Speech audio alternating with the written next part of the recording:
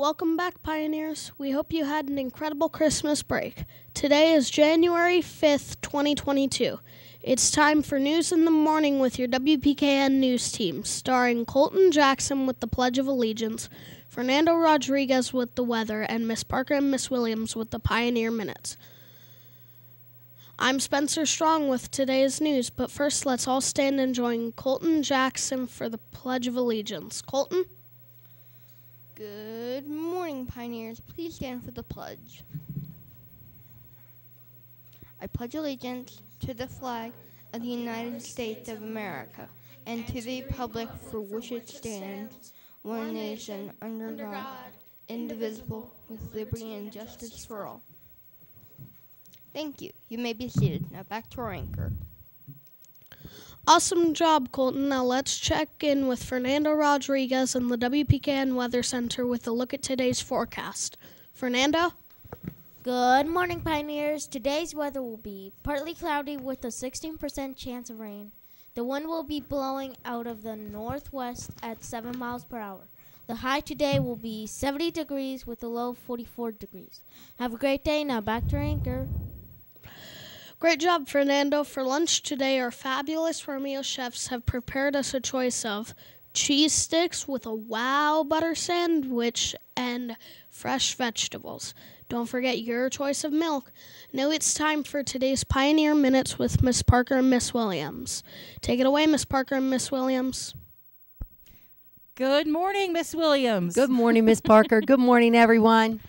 It is a wonderful Wednesday because it was so wonderful to see you guys this morning getting off the cars and off the buses.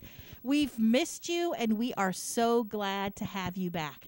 Want to start the day off by celebrating some successes of so many of you with our buses. Absolutely. 100% of the buses stay on the board today. That means that you all remembered those Pioneer expectations.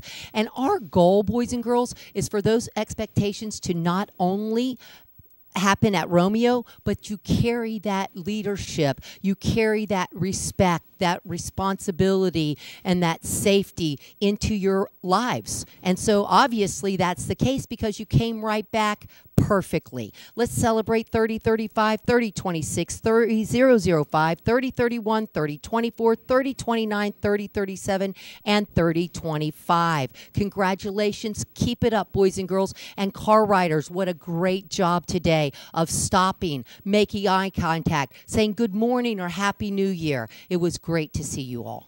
And it was also wonderful to see so many of you being safe. Everybody from the car line gelled in this morning. They hand sanitized on their way in. We need to make sure we're doing that, boys and girls, as we leave one classroom to go to another, or as we're changing groups. We need to make sure we are hand sanitizing, washing our hands before and after lunch, and keeping that social distance as much as possible because we want to stay safe, which is one of our Romeo expectations. I also saw a lot of kids being leaders this morning, helping other students get to, new students get to the cafeteria for breakfast, helping each other remember to gel in. Awesome to see you guys being leaders today. And a lot of people showing respect, which is our word of the month for January. Respect, which is a feeling or understanding that someone or something is important and should be treated in an appropriate way. Today, your teachers are going to take some time to talk to you about what it means to be respectful, responsible, safe, and a leader in every single place on our campus, whether it's the car line, on the bus, in the cafeteria, transitioning from one place to another in art, in music, in PE, and in your classroom. It is very important that you understand those things because that is what's going to help us be successful in school, and we are here to learn. Teachers, just please, if I could have your attention to let you know that bus 3005 is going to be about 30 to 40 minutes late this morning. We will make an announcement when they arrive. Please hold attendance until bus 3005 arrives. Miss Williams. All right. Boys and girls, we have iReady AP2 coming up next week. So I want to kind of prepare you for that. And I know your teachers are going to do the same. But I have a little data chat worksheet here that iReady. And they are giving you the ticket. They're giving you the secrets of doing your best on iReady. And obviously, that's what we want. We want to see how much you've grown, how strong you've become, and how many building that brain, how well you've done there. So I want you to think about something. When you start your iReady next week, remember, don't rush. Take your time. This is for you. You are showing what you know so that your teachers can better know how to help you become the best you can be this year. It says, try my best, obviously, okay? Do your best. Take pride in what you do. Do not stop until you make yourself proud. Reread the passages. Sometimes you'll read something and go, whew, I just didn't get that. Stop. Go back and reread and ask yourself, what exactly did I just learn?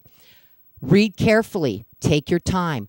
Double check your answers. I absolutely love walking in and seeing boys and girls underlining their answers in their passages. They're proving their answers to themselves.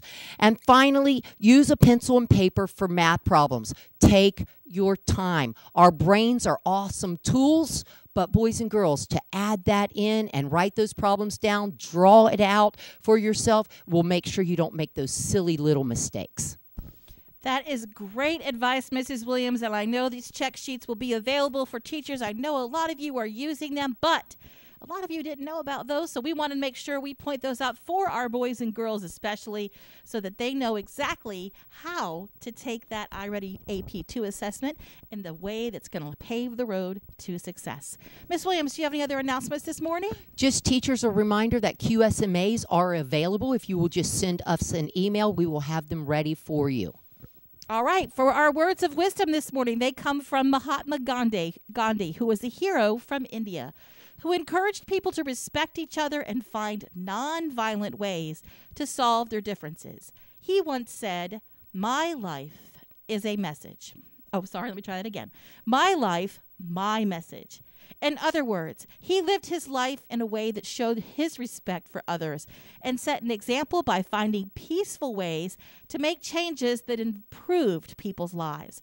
The heroes in our lives have a powerful influence over our thinking and our actions.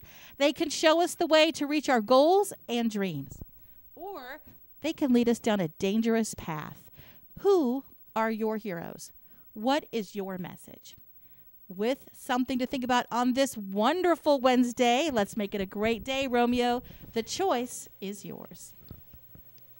Thank you, Miss Parker and Miss Williams. Well, that's all for today, Pioneers. Thanks for joining us this morning.